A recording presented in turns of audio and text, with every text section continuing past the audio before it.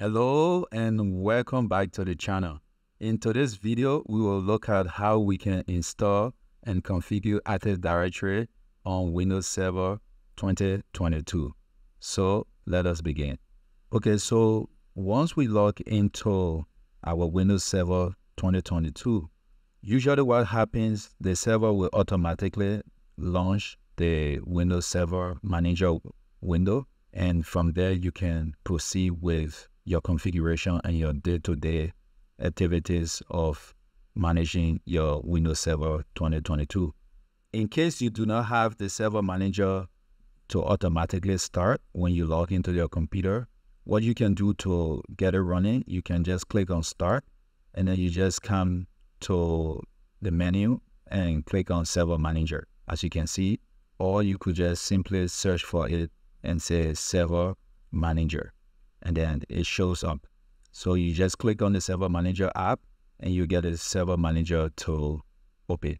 So I'm just going to click on the X to close this little wizard. So from this dashboard, on your very left, you have the dashboard, which is where we are right now. And then you have local server, you have all servers, and you have file and storage services. So currently we only have one server. So when we click on all server, we are just going to see the name of our server listed on our servers. As we configure subsequent servers and continue to expand our network, all of those servers will be listed in this section. And then when we click on local server is simply the particular server that we are currently logged on to. So which is our domain controller 01.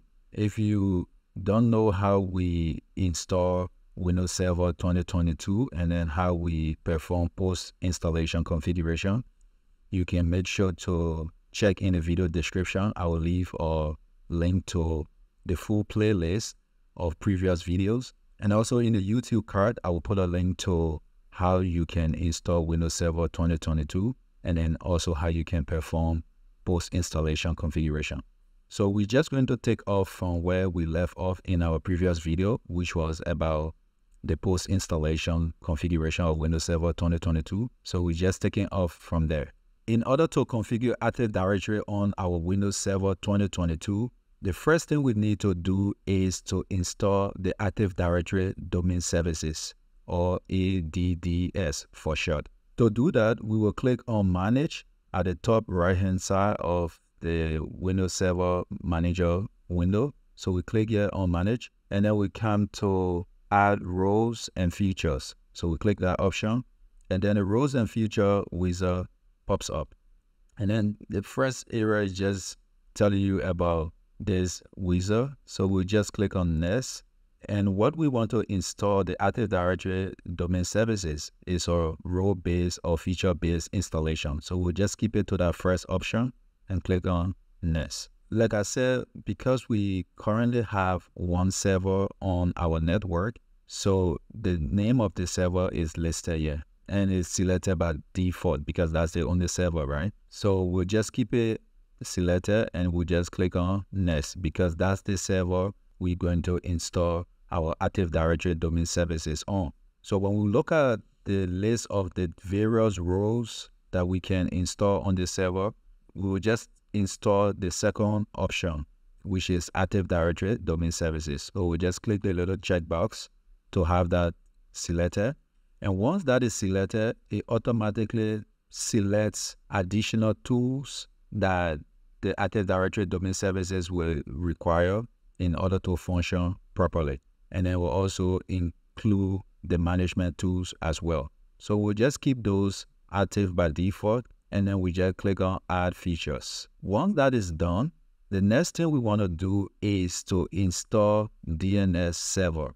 So we will just click on Install DNS Server, and then again, it will automatically select the tools that are needed for the proper functionality of the DNS Server. So we'll leave those active. We'll click on Next. And then at this feature screen, you will have features that are automatically added based on the roles that we are installing. So since we are installing Active Directory domain services, it's automatically going to add the group policy management feature, and then it will add other features as well. So those are already selected by default. So we'll just leave those and we'll click on next. So on this screen, it's just telling us about the Active Directory domain services. And then at the bottom, it tells us about Azure Active Directory. So Azure Active Directory has been renamed to Entra ID. And basically, Entra ID or Azure Active Directory is Microsoft cloud-based identity and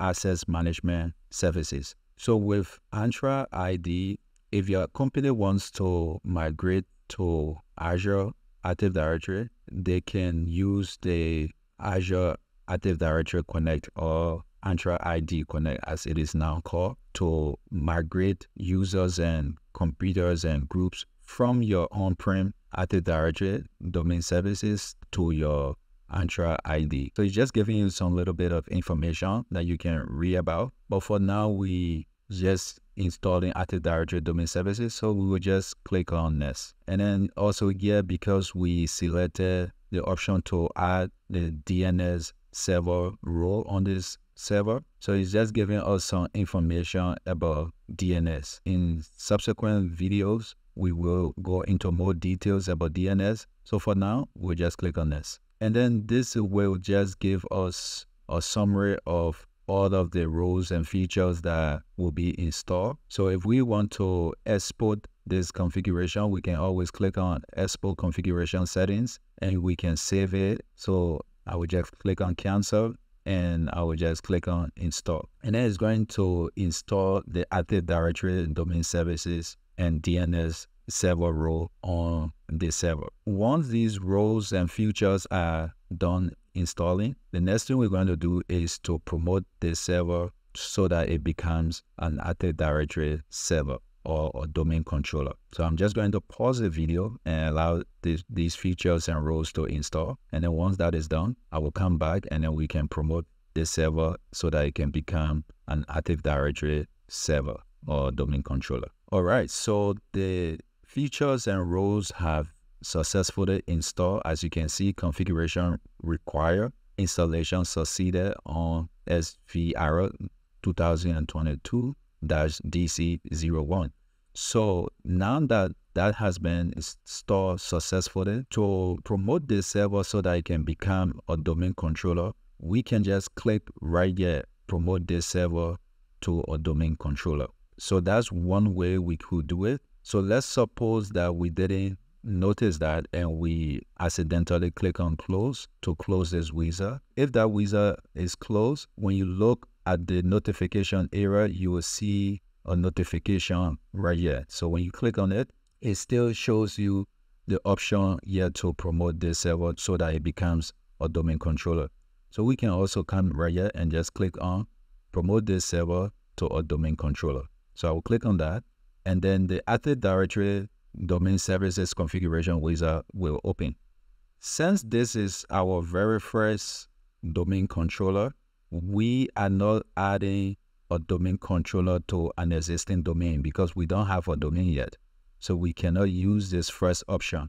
And then the second option is where we want to add a new domain to an existing forest. Currently, we do not have an existing forest. So we're going to create a new forest. So we'll take the third option, which is add a new forest. And then we need to put in our root domain name. So usually it will be your company domain name. For us, it will be KouLouiseAcademy.com. And then we'll click on next. So it's going to check and make sure that this domain name doesn't exist on our network. So we'll just give it some time and allow it to do the check, and then we can continue with the configuration. After doing the check, it finds out that that domain name doesn't exist on our network. So we are taken to the next screen for us to set up our domain controller options. On the next screen, we have the domain controller options.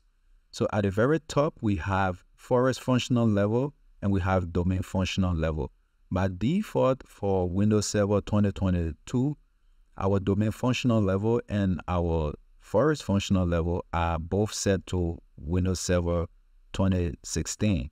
If we keep these two functional levels to Windows Server 2016, it means that any domain controller that we want to add to this network has to at least have Windows Server 2016. So for example, if we work in an environment that has an existing domain controller, let's say probably Windows Server 2012, we will want to change this to at least Windows Server 2012 so that we can come to the domain functional level and then be able to select Windows Server 2012. Because if the domain functional level is not set to Windows Server 2012, it means that an existing Windows Server 2012 cannot be a part of this domain.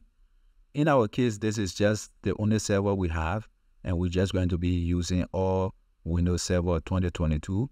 So we can keep these to the default 2016. You may need to change this based on your existing environment. So if you have, for example, an existing Windows Server 2008, then you want to change the forest functional level to Windows Server 2008 so that you can change the domain functional level to 2008. This is the only way that a 2008 can become a part of this domain. So that is important, and you can just keep that in mind. So I'm just going to switch it back to 2016. Next, we come to specify our domain controller capabilities. Because this is the very first domain controller in our forest, the DNS role will be selected by default as well as the global catalog. So the global catalog means that this server will have information about the entire Active Directory domain. So when there are additional servers that come on the network, this domain controller will replicate the global catalog, which is a database of all the objects on our network, will be replicated to those additional domain controllers. So these are selected by default, so we'll just keep those. And for now, since this is the primary domain controller, we cannot set it up as a read-only domain controller. So that option is grayed out. Then we come down to the directory services restore mode. So we need to set up a password for our directory services restore mode. So what this is for is when there is a problem with your Active Directory, you will need this password in order to perform some maintenance functionality on your Active Directory. We will set up this password. And usually the password, for security reasons, I recommend that it is different from the administrator password to log into your domain controller. So I've set up my restore password, and I will just click on next. At the next screen is asking to create a DNS dedication. We don't want to do that for now, so we will just click on next. And that is going to check the network again to see if there is a server or another device on the network that has this name. And if it doesn't have this name, it's going to populate the net BIOS name. And the net BIOS name is limited to 15 characters. So that's why you have it stop at the DEM instead of the Y. Then we click on next. So the next screen tells us where the Active Directory database will be stored on the computer. So it will be stored in the Windows folder and then in the subfolder called NTDS. And then the log files as well will be saved in that same location. The sysvol will be saved in sysvol. So these are the default locations. You are free to change it to another location, but I will just keep them to the default and I'll click on next. And this screen gives us a review of everything that we have done so far. And again, we can view the script to see the services that we selected, and we can save this and we can use PowerShell to deploy an additional domain controller with these. But I'm just going to click close and I will click on next. So it's going to check and make sure that all of the prerequisites are met before it can promote this server to become a domain controller. So I'm just going to give it some time to do that and I will continue after. All right, so as we can see at the very top, it says that all prerequisite checks passed successfully. Click on install to begin the installation. So I'm just going to click on install to begin the installation. So now, as you can see, it is starting to install and promote this computer to become our first domain controller. So I'm going to pause the video, allow that to install, and once that is done, I will resume the video. So once the installation is done, it tells you that your computer is being restarted. So I will just click on close, and I will click on close, and then the computer will automatically restart. All right, now that my computer has restarted, to put in my password, usually for Windows, you have to press Ctrl, Alt, and Delete. Because I'm using a virtual environment, if you press Ctrl, Alt, and Delete, it's going to trigger the lock on for your host computer. So instead of pressing Ctrl, Alt, Delete, you want to press Ctrl, Alt, and Insert instead. So when you press Ctrl, Alt, Insert, then it's going to open the password for your virtual computer.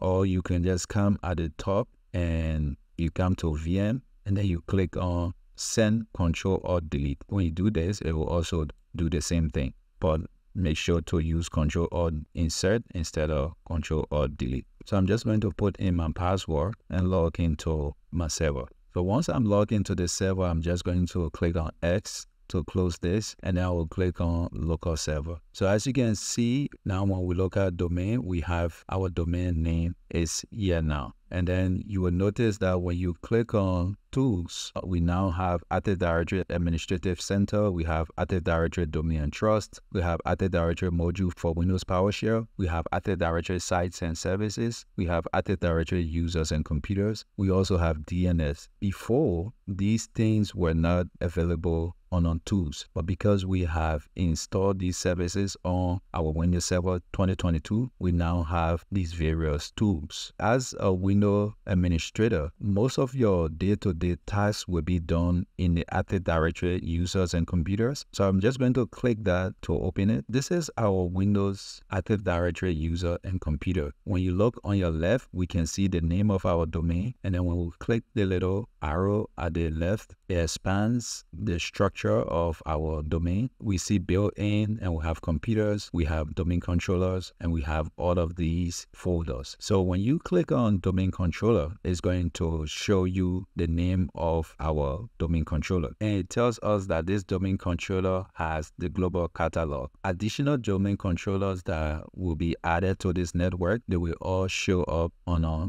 domain controllers. And then we have the default user. So our administrator user, which was a local user, has been moved into our Active Directory. So in subsequent video, we will talk more about users and groups, how to create users, how to create groups, how to add users to group, how to add groups to group where we have nested group, and how to delete those groups, how to modify groups and modify users. But this is just a quick overview of where you will be spending most of your day-to-day tasks as an administrator for Windows Server. So I'm just going to close this, and yeah, so that's how we will install Windows Active Directory Domain Services on our Windows Server 2022, and then we promoted it to become a domain controller. All right, so this brings us to an end of today's episode. I hope you found this video useful, and if you like this video, make sure to leave us a like. If you have any feedback for us, make sure to leave those in the comment section below. And also, if you haven't subscribed to the channel, make sure to subscribe to our channel, because that's how you support the channel, and that's how you get the algorithm to push our content out there so that other people on the World Wide Web can take advantage of the free resources we are providing here and learn something new. And also, kind of do us a favor, make sure to share this video with someone that you think will find it useful. But without further ado, I will leave now, and I will see you in the next video. Take care and bye.